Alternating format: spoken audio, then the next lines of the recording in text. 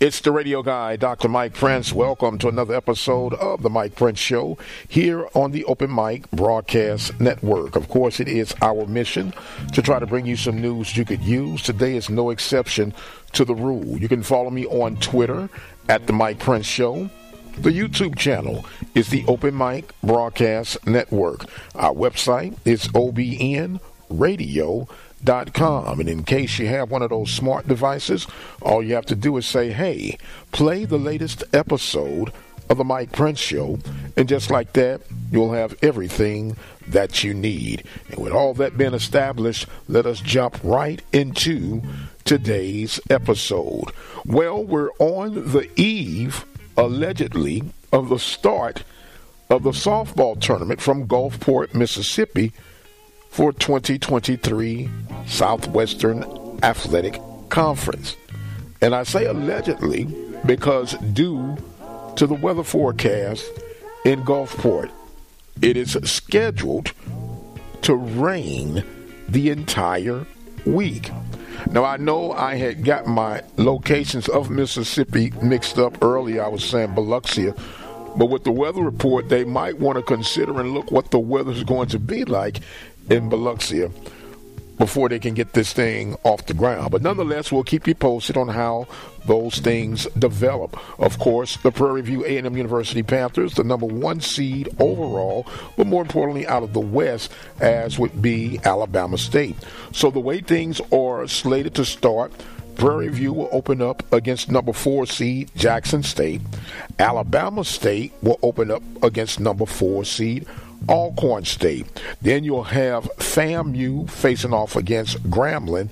Bethune-Cookman will go against Texas Southern. So it's all supposed to start 9 a.m. Central Standard Time from Gulfport, Mississippi. We'll keep you posted on the development of the games, whether they're played or delayed. We'll keep you posted on our Twitter handle at the Mike Prince Show. Meanwhile, on the baseball diamond, the Panthers have picked a bad time to start slipping. They had scheduled a 4-game series over the course of the weekend against the Southern Jaguars to make up a game in their standard 3-game series. However, one of the games were rained out, and the Panthers were scheduled to play Friday, a doubleheader on Saturday, and then conclude on Sunday. However, they did play Friday. Panthers lost 3-2. Saturday, doubleheader was rained out. They played a doubleheader on Sunday, and the Panthers lost 11-3 and 11-2, which means the Panthers had slipped 3 games in the weekend that was. So now with the way the standings are looking in the West, you have Grambling State, who stays hot. They literally destroyed Texas Southern by the score of 20-9 over the course of the weekend. Right now, it's a flip of the coin between Texas Southern and Southern University for 2 and 3, and Prairie View in at number 4. Now, the Panthers have 2 major series remaining. They're going to face off against Texas Southern and number 1 seed Grambling State. Now, the beauty behind both of those series is that the Panthers will be at home. So the Panthers are going to have to muster up some home cooking, get some timely hitting, and some reliable pitching to try to move themselves from that number 4 spot at least to number 3. Because if the tournament were to start today, the Panthers would be facing off against Alabama State, who's number 1 from the East. So it would be 1 versus 4, vice versa, and they mix and match until you have the last team standing. So the Panthers got to get things off the hump. They got one more non-conference game against Rice, but you never can tell. They might have to cancel that game due to the fact of the game that they still must make up with Southern University. Texas Southern is also in a log jam. They had a couple of rainouts against Southern University.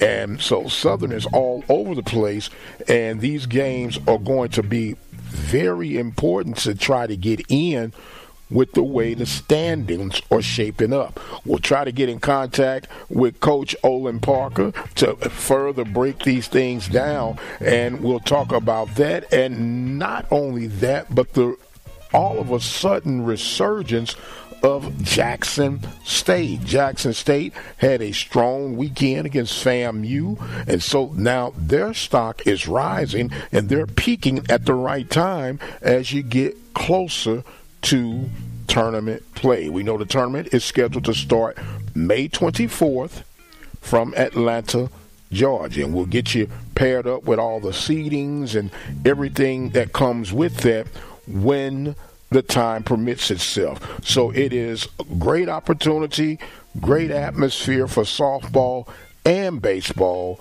here from the Southwestern Athletic Conference and beyond. So hopefully the Panthers can get some things in gear, get the bat swinging, and try to get back on track. And they're going to start.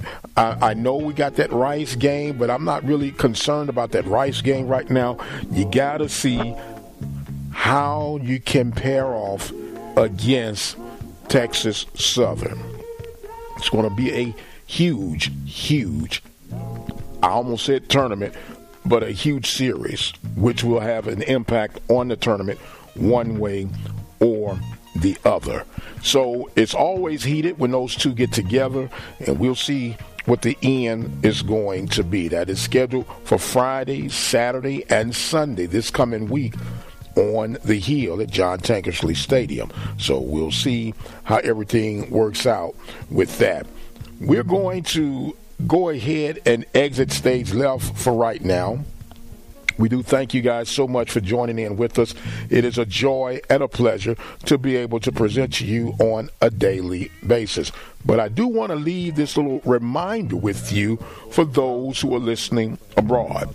If you would like to be an affiliate correspondent with us here at the Open Mic Broadcast Network, doesn't matter where you're living, doesn't matter who you're rooting for, we can work something out where you can be a correspondent for that said Southwestern Athletic Conference program, whether it be doing some reporting, interviewing, whatever the case may be.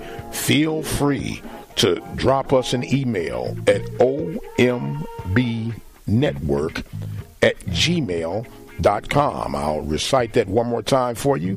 ombnetwork@gmail.com. Simply put in the title subject page, broadcaster.